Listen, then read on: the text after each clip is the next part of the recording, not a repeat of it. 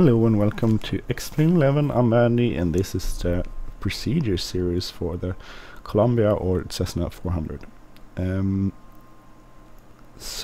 hope you watched the first episode, and this is the second episode. First episode was general and limitations.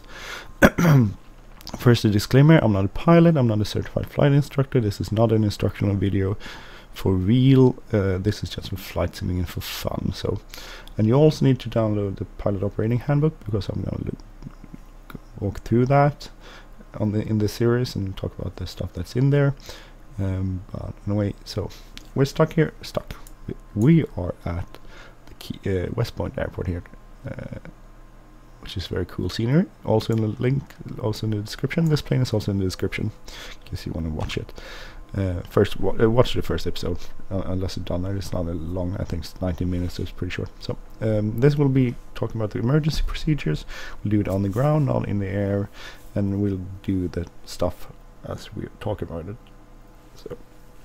So emergency procedures in the pilot operating handbook is section 3, and there's a lot of stuff there. The basic idea, without missed it, because this is a single pilot airplane, you have to know them by heart, and I do not know them by heart, so just bear with me. I don't know these by heart. I guess if I only flew this plane I would learn them, but I do fly a lot of different planes in Flight Simulator, so I tend to not be able to learn everything. But first, some airspeeds for emergency operations. So engine failure after takeoff, wind flaps up position will do 180 knots, 105 knots indicated. Wing flaps in takeoff position is 95 knots, so that's good to remember. Maneuvering speed, maximum gross weight 1633 kilos, that's 158 knots indicated. At 1270 kilos is 135 knots indicated. And it will decrease at 3 knots for each 1,000 feet above 12,000 feet. Pressure altitude, precautionary landing 80 knots with engine power flaps in the landing positions. Maximum glide flaps up is 108 knots, remember, and maximum gross weight, and at 1224 is 96 knots. So the more we weigh, the highest we have to go, the faster we have to go. Minimum rate of descent flaps up is at max gross weight 87 knots and at gross weight 82 knots, so that's good to remember. Max, want to get furthest max glide, or do you want to go down slowest? Minimum rate of descent. Approach speed, I'm guessing you probably, it depends on what you want to do. So what are the good numbers to remember? 108, 96, 87 or 82. So approach speed without power. Wing flaps up is 98 to 108 knots. Wing flap with landing position is 80 to 90 knots. So and then it's basically just a lot of checklists, which you have to remember in your head, which I don't. But if you look at the first one, emergency procedure checklist, so we are in page 4 now, on the third section, so 3-4. Engine failure during takeoff. So we'll set our plane up as if we were flying along here. We're taking off and suddenly everything stops, or we get a malfunction indication of some sort. So throttle idle, brakes apply, we'll just brake, so press the toe brakes. Release momentarily if skidding occurs, and then flaps up, so we should have it like there, and go flaps up. Backing fuel off. Mixture cut off. Fuel selector off. Ignition switch off. That's behind here, but we don't have a key, and that's the only thing I don't like about this model list. There's no key there for some reason. Oh, I'm doing something wrong. Left and right master switches off, so these ones off. That's the engine failure during takeoff, and that's when you have enough, when we can actually brake, in case you can brake. Set it up again. So engine failure immediately after takeoff, so below 400 feet. If your airspeed, then keep the airspeed as 108 if you flaps up in position, or if 95 is your takeoff position. Backup fuel pump is go off. Mixture cut off. Fuel selector off. Ignition switch off, and that's over there. Wing flaps in landing position. Left and right masters off. So, and then you glide, and 400 feet you don't have a lot of time, you just land where you can land, basically, I guess. So, pretty simple.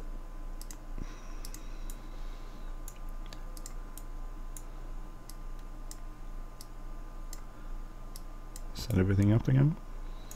Funny, you shouldn't idle the throttle below 400 feet. Oh, anyway. Engine failure during flight. Airspeed best glide goes 108 with flaps up. Vapor suppression on. This is the way it should be set on flight. Vapor suppression on. Mixture full rich. Go to full rich. Fuel selector switch tanks. That's when I need to turn on the vapor suppression. Heated indication induction air on. I don't know, we don't have that. Simulated, I think.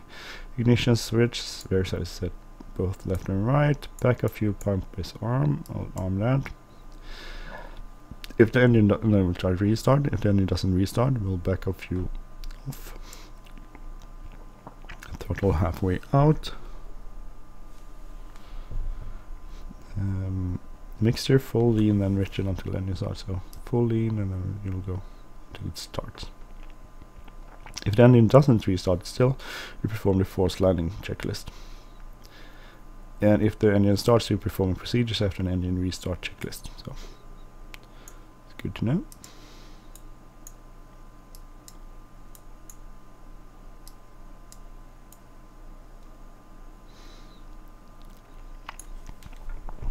Loss of oil pressure, we'll check with the proper ranges, on temperature, and land as soon as possible. Throttle reduce as minimum required power, land as soon as possible, be prepared for lost engine power, and prepare for emergency landing. And then there's the procedure after engine restart, if you get the engine started. So airspeed appropriate to the situation, throttle minimum for level flight at safe altitude until engine warms up again. A failure analysis will look at determine the cause, why it stopped, improper fuel management, engine fuel pump failure, improper mixture settings. So forced landing and ending out of partial power checklist. So 1 glide, airspeed best glide, which was 87, no sorry, 108 or 96 depending on weight. Proper control full aft, wing flaps up, radio transmit mayday or squawk 7700, seat belts and shoulder harnesses fastened and secure, loose objects secure, backup fuel pump and vapor suppression off. Mixture idle cut off. If the engine is developing partial power, delay this as long as possible. So mixture fuel off. Fuel sector is off. Ignition switch will turn off. Wing flaps and landing is assured. Required full flaps landing. Landing flare initiate at appropriate point to arrest descent rate and touchdown normal landing speed, and stopping apply heavy braking. Precautionary landing with 1 engine. Set everything up again.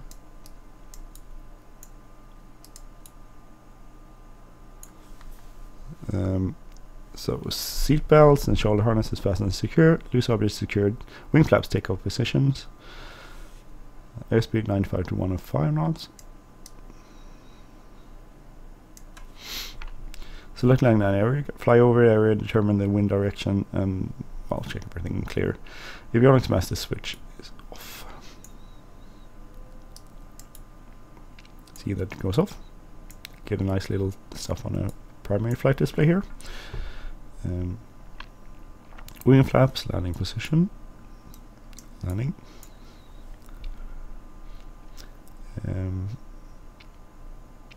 Airspeed on 180 knots, left and right master switches off just before touchdown.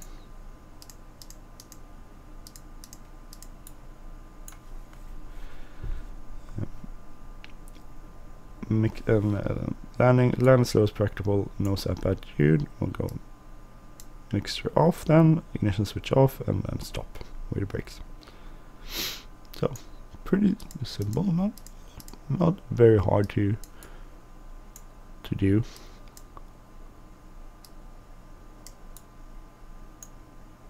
I don't know why you only mix the reach. Why don't you turn off the mixer? I don't know why you didn't turn off the fuel selector. And then some more information on engine fuel pumps, partial failure, ditching, that sort of stuff. Engine fire on the ground is good to know. Backup fuel pump off, mixers cut off.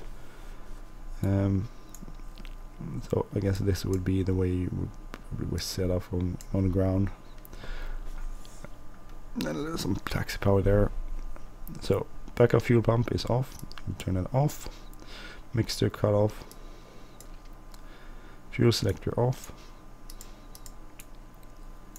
Throttle full open. Ignition switch, hold and start position until fire extinguishes. Parking brake release if parking brake is engaged. It's not.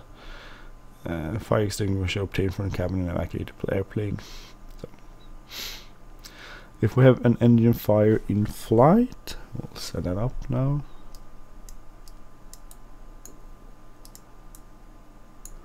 So engine fire, flight. So backup fuel. With those on. Backup fuel pump and vapor suppression off. We'll first check that those are off. Mixture off.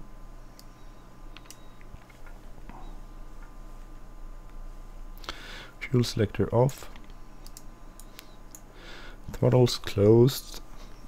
Ignition switch off. We'll go there. Heating shifter off. Propeller control full aft.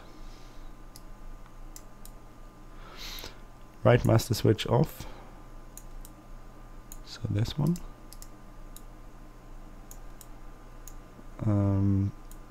Because the left one is for communications, nav, and PFD. So this one, the right one goes off. This one stays on. Good. It's actually modeled. It's kind of cool.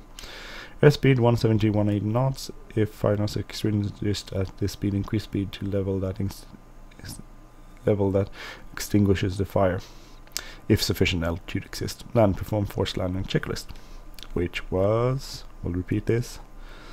So glide airspeed, best glide was this 108 or 96. Propeller control full aft, check. And wing flaps up, check. Radio transmit, mayday, transponder 7700. ELT activate. I don't think the ELT is simulated actually. I could be wrong there. Seat belts and shoulder harness fastened and secure. Loose RB secure. Backup fuel pump and vapor suppression off. Check. Mixture idle cut off. Check. Fuel selector off. Check. Ignition switch off. Check. Wing flaps. When landing is secured, full flaps are recommended. So check speed back is down. It is. Left and right switches off.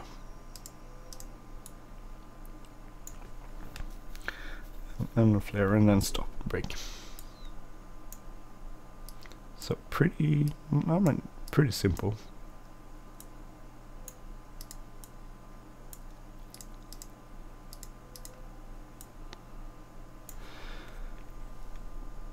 So that firing flag, and then there's some more stuff on electrical fire in flight, cabin fire flight. We're not going through everything. Wing fire in flight, spin recovery is interesting. Throttle idle, full against the rod against the spin, elevator full forward, ailerons full against the spin, and then wing flaps retract if you have those on. Inadvertent icing is good. Detection, check surfaces. So we'll try to look at these. It's like, oh no, darn, we have wing ice. Well, that's good. That's good. Not good. pitot heat and propeller heat on. We'll go on those two. Just one button that's simulated for some reason. Course versus course, altitude change to level where temperature is above freezing, defroster divide to all heated air to defroster, propeller control increase. So here. Manifold pressure monitor A, so it looks good. Drop in manifold pressure may be indication of induction of icing. Increase total settings as required. Heated air induction on. Alternate static source, that's actually modeled on this version, that's here.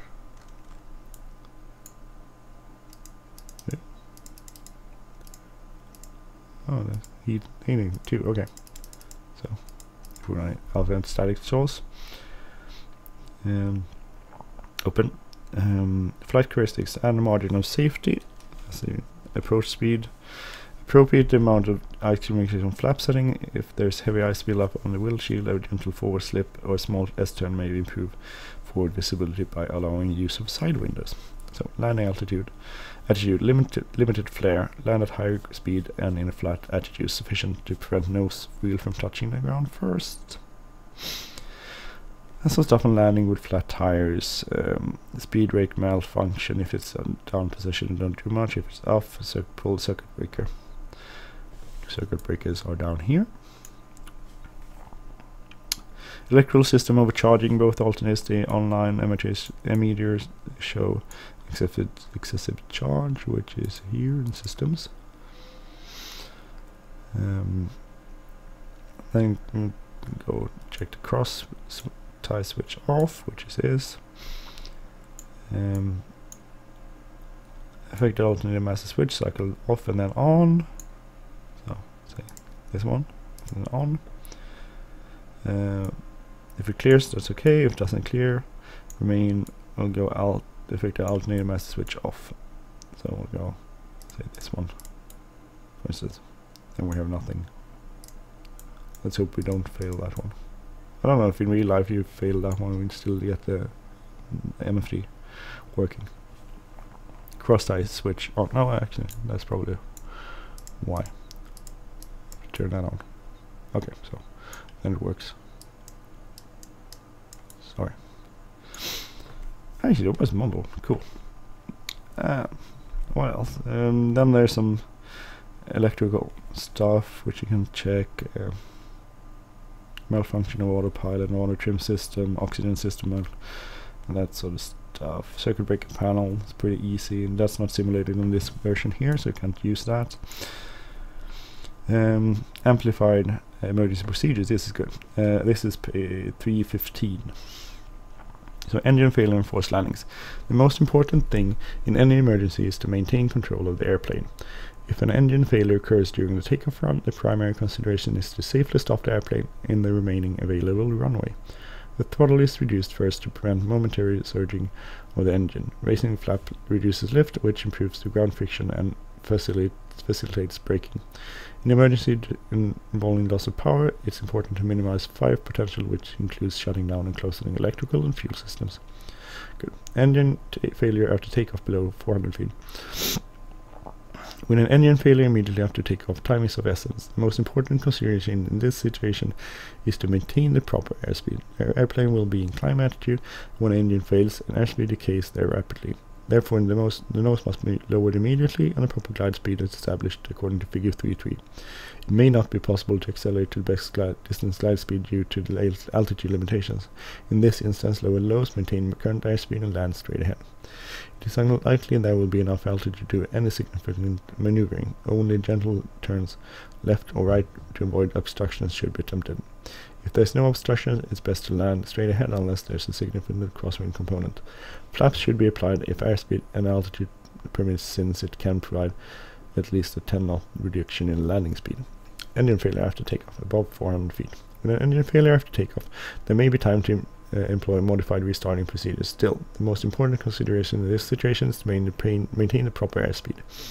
The airplane will be in climb attitude when the engine fails. Airspeed decays rapidly. Therefore, the nose must be lowered immediately and proper glide speed established according to figure 3.3. It may not be possible to accelerate to the best distance glide speed due to altitude limitations. In this instance, lower lows maintain current speed and land straight ahead.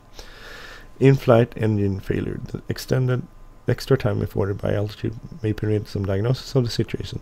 The first item is to establish the proper rate of descent and at the best glide speed for the situation, as shown in 3.3. If altitude and other factors permit, an engine restart should be attempted. The checklist items 2 through 7, engine failure during flight, on page 3.4, ensures that fuel supply ignition is available. The most likely cause of engine failure is poor fuel management. The two more frequent errors are forgetting to change the fuel sector or during extended descent failure to readjust the mixture. Figure 3.3 is best distance glide is 108 or 96. Rate of glide is 87 or 82. Oh, 6. What else? Then we can check. There's some more stuff on back of fuel pumps. Very good amplified checklist. Very good. Read that. Best glide distance, forced landing stuff. Very good sections on pretty much everything you need to know about emergency situations. I'm not going to go through them all because that would take a lot of time to read. But check it out, read it, practice it on the ground like this. And that sort of stuff. So I'm gonna leave it there.